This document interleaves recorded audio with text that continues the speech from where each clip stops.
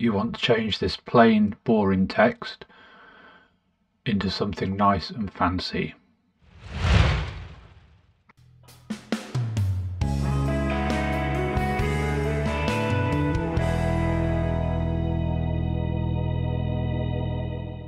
Okay, this should be fairly quick. I'm not going to go into the animation, but just how to sort of set the text up. So come to your effects library, make sure it's turned on, come to titles and grab a text plus node and pop it onto your timeline. Put your playhead over your text plus node and go into Fusion. So in Fusion, we have our text node and we have our media out. The template is the text node. So we're going to set up our text node how we want it.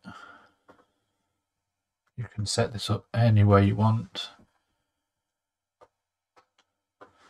Obviously you type in whatever text you wanted, but we'll stick with the default for the time being. Okay, the first thing we need to do is set up our actual text node. So come to the shading tab, come to select elements, go to number 2 and click enable. This puts a border around our text. What I'm going to do is crank it all the way up to 0.1, and you can make it whatever color you want, but for the time being I'm going to go with black. So that's our text set up. Now what we need to do is build the drop shadow. Now you can build a drop shadow. Let me just stick a background on this for a minute just so we can see what's happening. So you can build the drop shadow from within your shading tab. All you do is you come to elements, select 3 and enable, and you've got a little drop shadow. Now you can make that a hard shadow. And if we zoom in, we can now use the position to move that shadow and make it sort of bigger.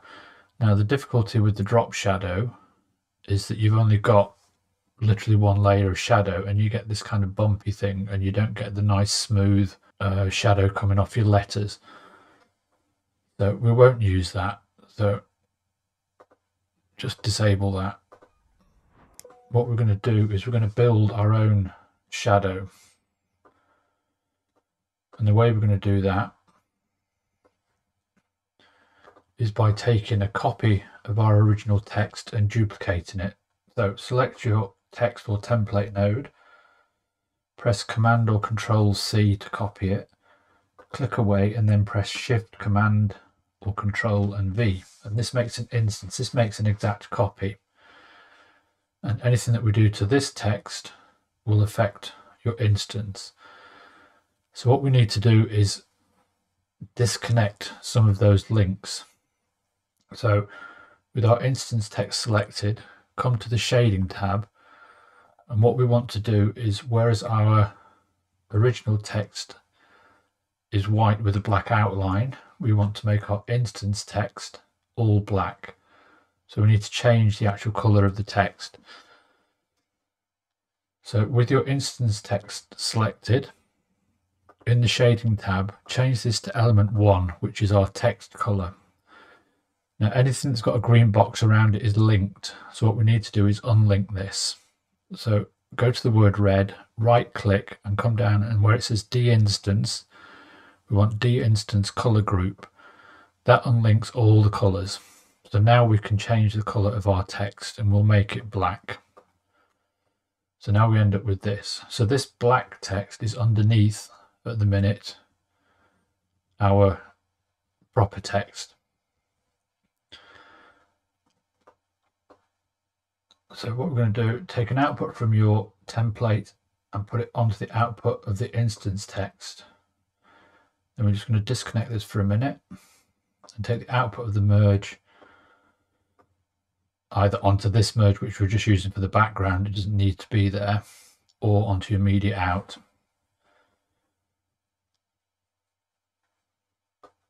So to get our shadow, what we're going to do is we're going to select the instance text. We're going to do Shift Spacebar and type duplicate. And we're going to bring a duplicate node into our flow. And it's this duplicate that's going to form our shadow. So select your duplicate node, come to your inspector. The first thing you do, come to copies and make it 10.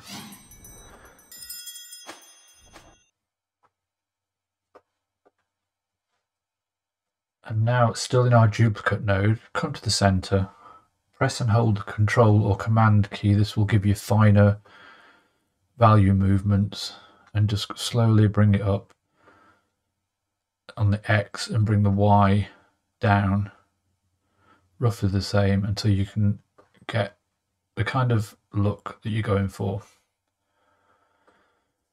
And now what you get, if you look at the shadows, is rather than the bump and then the shadow that we had earlier, is you get this smooth edge and a solid shadow.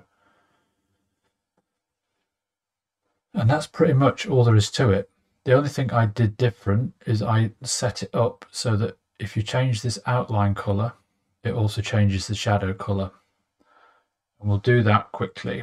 So to do that, what we need is to go into template or text plus, whichever you have here.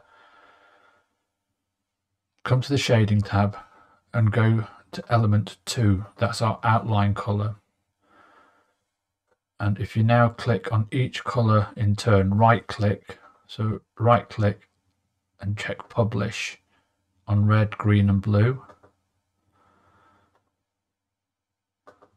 And this puts little keyframe indicators here, so you know you've got it right. And now if we come to our instance, and this time we want element 1 because we want the color of the text to match the color of this outline. We can right click on red, green and blue and go to connect to templates and then the appropriate color.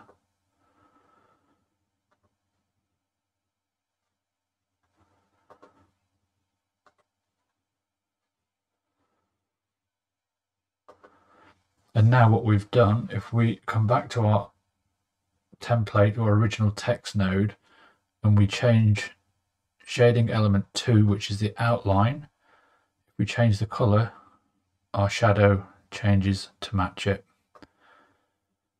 And then that allows you to pick whatever color you want. And you can still go to element 1, which is your actual text, and change the color of that as well.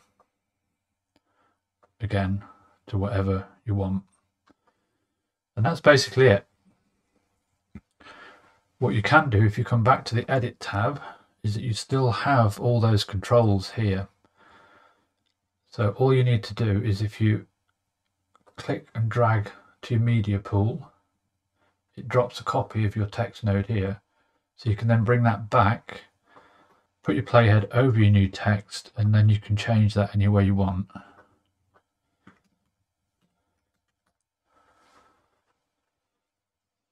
And you can go into the shading tab and you've got your element 1, which is your text color that you can change. You can go to element 2, which is your outline and shadow, and change. I think it's been funky because of the cache system. If you want to change the shadow length, you need to go back into Fusion and just select the duplicate node, and then you've got your center X and Y that you can offset to change your shadow. Hope that makes sense. Hope it's useful. Just a bit of something to do. Please feel free to like, subscribe and hit the notification bell, and I will catch you on the next one. Cheers.